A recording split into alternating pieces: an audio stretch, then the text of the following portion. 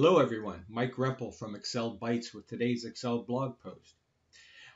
I've recently done some tutorials on pulling data from a data range using index and match, and we'll take a quick review of those.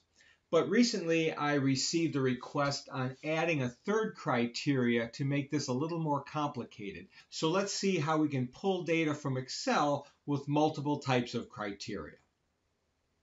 So here's the first basic scenario. I have January through December and 10 different products, and I've created data validation drop-down boxes here for the product and for the month. And by selecting each one of these, we were able to use index and match here to pull in the data from that intersection. So if I change this to product 3 and maybe to the month of May, you'll see May for product 3, 1910, 1910, and that matches. So here's the formula to do that. It's a basic index and match scenario. Then we added another component to that where if you wanted, for example, the sum of all of product 3 or all of a specific month, you can use these formulas. It's an index and match with the sum function. And basically what we've done here is we've eliminated either the row information or the column information from the index function, and thereby pulling in all the values from that month or from that column. So here, for the month of May, as we've chosen here, it's looking at that range and just pulling in the values from that month. So looking at this, you can see it's 13,265, and that's what the month total here is. Or if I want a product total, again for product 3, if I highlighted that, you'll see the value is 14,671, 14,671. And again, I'll put a link to these previous tutorials down below so you have that information. But someone threw a little bit of a curve to that, saying, what if I add a column here and I code certain groups of products in some fashion? You can see I have code 1 for the first 3, code 2 for the next 2, code 3 is only for 1, 4, and 5, etc.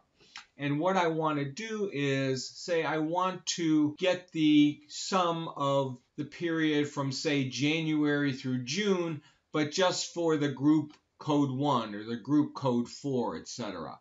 So what I've done is set up another little area here where I can pull in the code 1, 2, 3, 4, and 5. I have a beginning month, an ending month, and then what those sales are going to be. And I've used the sum function, but primarily to create the area of range, we're using the offset function. And we'll take a minute to go through that. So for example, let's say I want to know the group of code 3 from March through August, I get 7509. So if we take a look at group 3, which is just one row, and I go March through August, I highlight that, it gives me 7509. That's a perfect match.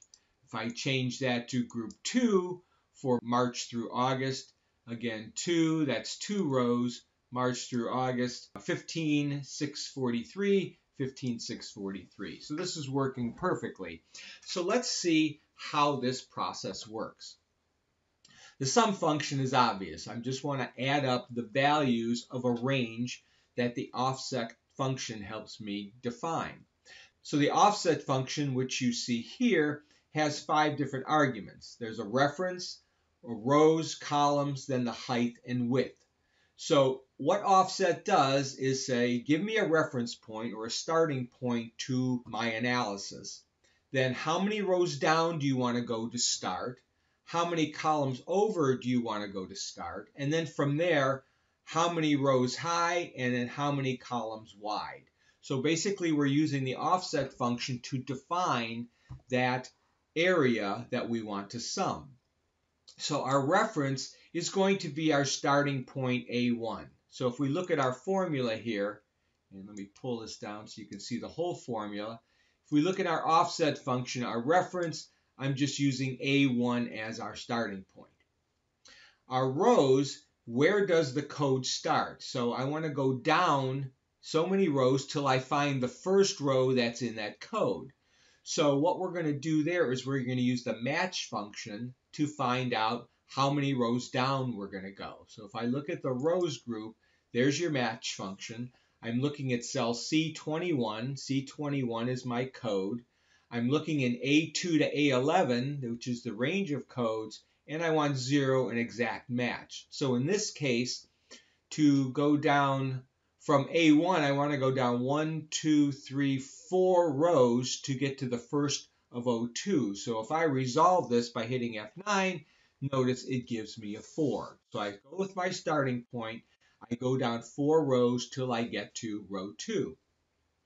Next, how many columns over do I want to go? Well, where does the month start? I'm going to use the match function for that. So if I go to columns, again, I'm going to look in C22, which in this case is the month of March. I'm going to look in from C1 to N1, which is the range of months. I want an exact match, but I want to add 1 because I have to count for the column B, which is the product column. So for March, if I start with A1, I want to go over 1, 2, 3, 4. So if I hit F9 there, again, it gives me a 4. So I've started at my reference point. I've gone down the proper number of rows and over the proper number of columns. Now I have to create that block to determine how many rows high and how many columns wide I want to add together. So the height is how many rows are in the range. I'm going to use the COUNTIF function to do that. So if I click on height here, I'm using the COUNTIF function from A2 to A11, which is the list of my codes, and I'm using C21 as my criteria. So that is code 2. So how many times does code 2 appear in this? I hit F9 and it tells me it's 2 high. So far I've gone from A1 down 4 rows and over 4 columns, and I've defined it as 2 rows high. So how many columns wide am I going to make it? Well, in the width, what I've done here is I've subtracted the column number of the farthest month from the column number of the nearest month. So August minus March. So if we take a look at that, if I figure out my width here, I'm basically saying, give me the match for C23, which is August, and subtract the match for C22, which is March. So let's take a look at that. If I highlight that match function and hit F9, that gives me an 8.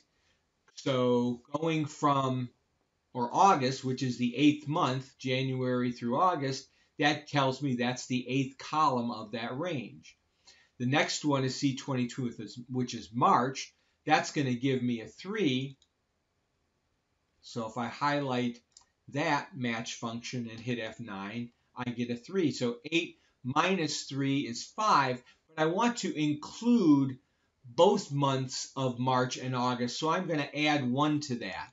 So if I take 8 minus 3 plus 1, and I hit F9 for that, it's now telling me it's 6 columns wide. So using that offset function, I've determined that I want to highlight, starting at A1, I want to go down 4 rows, I want to go over 4 columns, and then I want it to be 2 columns high, and I want it to be 6 columns wide. And that's the range that I want to add. So I'm just going to escape out of that. And if I highlight that range from March over to August for those 2 columns, I get 15,643. And notice that's what my formula gives me, 15,643. So this sum function, using the offset function to determine the range I want to add, is the best way to have 3 sets of criteria determine how to pull data out and add it up from your range. And there you have it. I hope you like what you see. If you do like what you see here, please take a minute to share this post on your favorite social network. I can be found on Facebook, Google+, Twitter, LinkedIn, and YouTube. So I hope you enjoy this. If you'd like to see more, please feel free to stop by my website, excel-bytes.com, and I hope you subscribe So have a great day and happy excelling.